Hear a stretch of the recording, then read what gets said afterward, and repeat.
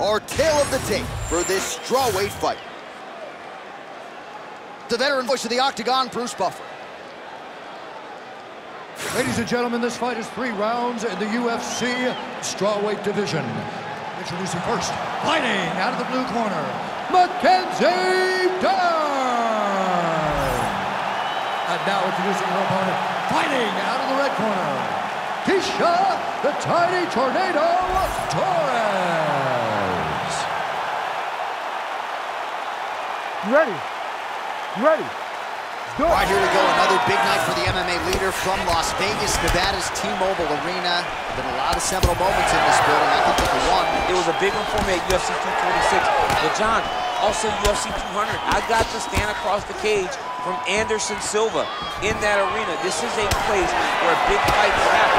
And tonight we get to stand amongst the legends at the T-Mobile Arena.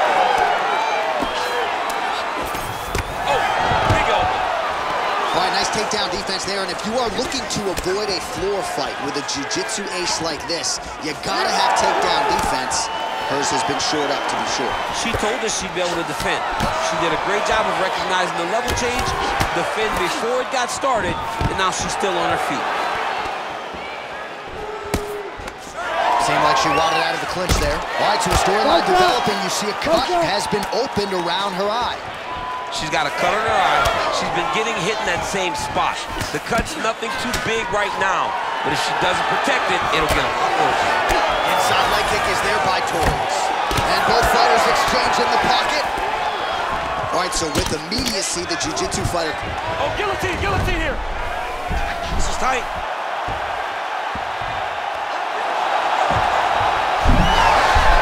Oh, great submission defense as she gets out. There's a takedown attempt by her there. Not a great entry. What does the Olympian have to say? She has to mix it up. She has to trick her opponent to go to the spot that she wants if she's going to get this fight where she needs it to be. Oh, a nice inside leg kick landed there by Torres. Just out of range with that right hook. Torres gets tattooed with that hook. Beautifully timed and placed. On the shot, there you go, single leg. Nice guillotine attempt here.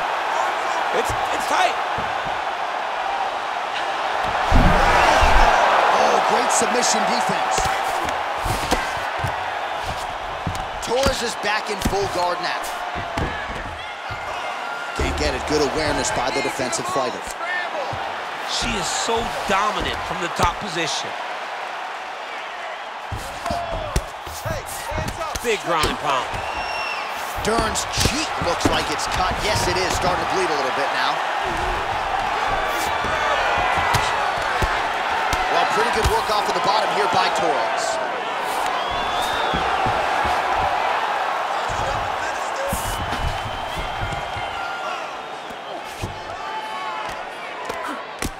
Big elbow there, lands. Continuing to stay busy here on the ground. Under 2 minutes in round 1. Yes, smart adjustment, yep. Oh, lands with the ground and pound strike. And there it is, another strike. Gets through on the ground. Turns back and...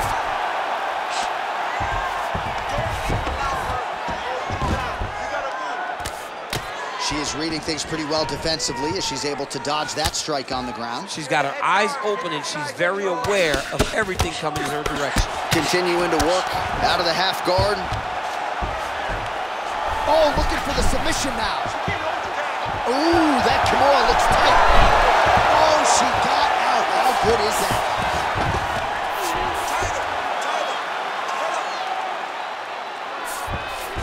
Oh, what a strike from her there out of that bottom position. She is offense all the time. So look at this, DC. She's got her in rubber guard. I know we've seen a lot of Eddie Bravo pupils employ this with pretty good success in the UFC. What are you trying to do, though, here that fight? If I'm in the rubber guard, I'm trying to really slow you down and hope that you make a mistake so I can get off one of those submissions that will always keep you on the highlight reel. A go-go plata, an omoplata, just things that we don't see much, but when they happen, everybody loses their minds. Outstanding grappling battle, and now back to the feet. Huge response from the crowd. We'll see who has the advantage here. Big response from the crowd. They appreciate high-level mixed martial arts, and it's exactly what they just got between these two young women. Both fighters starting to open up a little bit. Oh, big elbow. Final seconds here. Trying to hammer that lead leg. Change. Round two next. All right, so there's the horn indicating the end of the round, but not before damage was done. She was cut on her cheek from the strike in that round, and now the focus for the cut man, shutting that thing and making sure it doesn't become a factor here moving forward. Well, her eye is really in trouble now, and you know the opposition's going to continue to target it. We'll see what they can do with these 60 seconds. Better than seeing the damage on your opponent's face. And if you couldn't defend before, she's going to have to be real good on the defensive side this time, because now her opponent would be even more aggressive seeing the damage on her face. You ready to fight? Ready.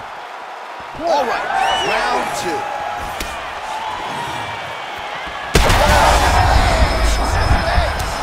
A big shot to the head. I cannot believe she's still standing. Well, we could be looking at an epic comeback here. She rocked her significantly, but wasn't able to finish the fight, and now her opponent maybe creeps back in. Her opponent will now try to find a way to work her way back into the fight. It will be on her to once again land one of those. Attempting a choke now.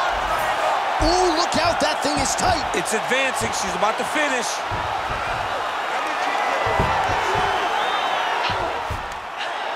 Oh, under the chin here. Could be the end.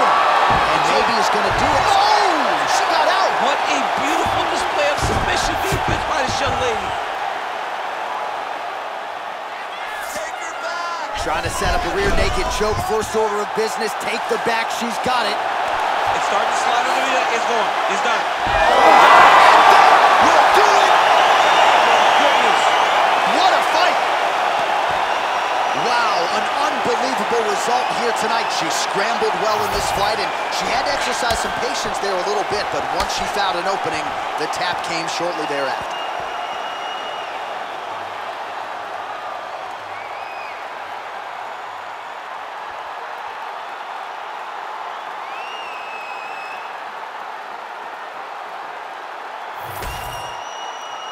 Bruce Buffer is in the octagon with the official decision. Ladies and gentlemen, referee Herb Dean has called a stop to this contest at 1 minute, 3 seconds of round number 2. For the winner by submission, Mackenzie Blerd! Well, really nice to see this young woman get a chance to exhale as she celebrates with her coaches. You've won world titles in 2 divisions, but you're not calling your shot the way she is. She said, I'm going to win this fight by submission. And it goes into the books just that way. That's so much confidence to put yourself